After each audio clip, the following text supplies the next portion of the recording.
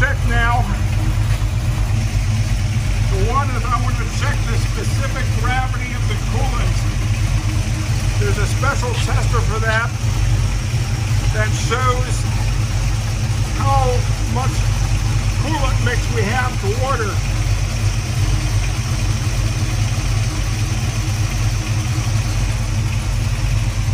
Is there a little red marker? Yep. It's pointing to the top. Is that good? That indicates a boiling point of 265 degrees Fahrenheit. So that's good. We have a good mix of antifreeze coolant. Next thing I want to check is make sure I have coolant coming through that's warmed up, because it has to be done on a warm engine. I have a thermometer.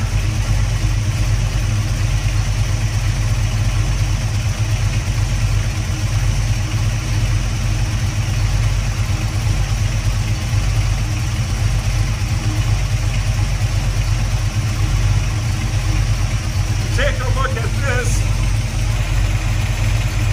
You'll see the temperature. I can also see steam coming up. All right. So we have warm coolant flowing.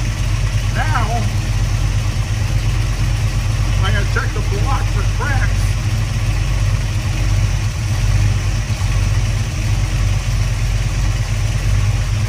The block check kit.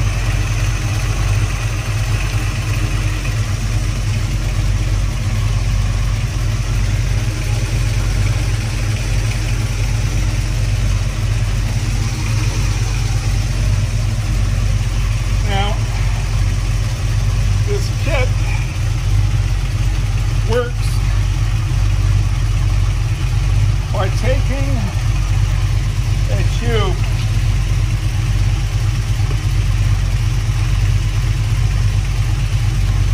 and filling it partway with a special fluid.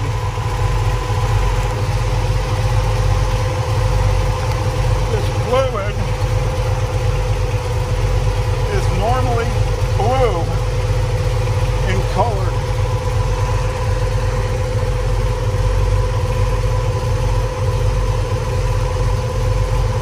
Pour it right in it.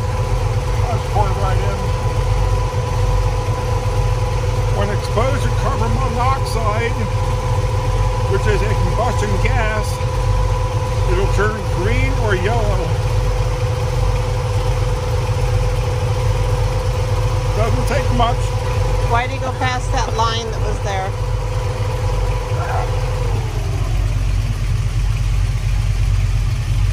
Fluid level line. I only had to fill it that far.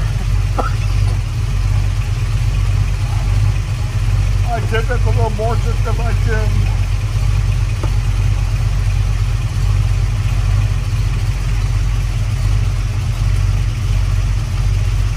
Put this bulb here, squeeze it as this is in the filler neck.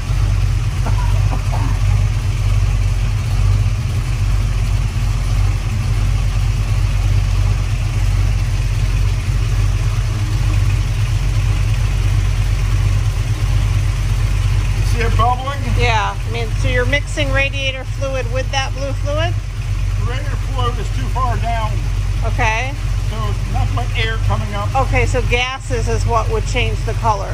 What you're looking for is to see if this turns green or yellow. And it did not, but wouldn't it, because you put so much in there, would it take a lot more to make it change?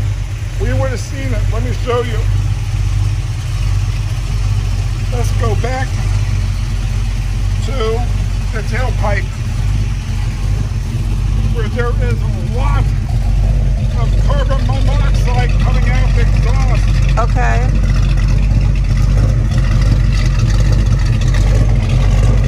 I'll show you what happens if there's a combustion chamber leak.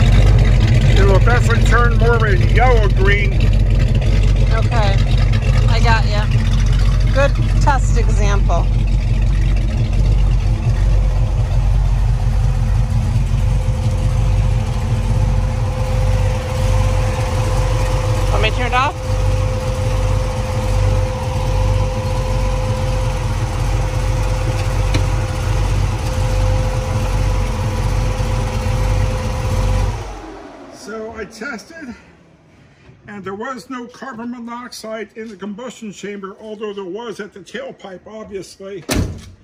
So now you know what to look for. So what does this tell us? You thought we were leaking. Whoops, I'll get it later. It tells me we do not have a cylinder head or a block that is cracked, and we don't have a bad or leaking head gasket, any of which would be leaking exhaust gases into the cooling system, causing the engine to run hot and introducing corrosion. So in that sense, we're lucky we have no internal leaks. So that's how that's tested. Now we just pour this out, flush it down the sink. Supposedly not toxic, but I wouldn't drink it. So that is it. We can clip this video.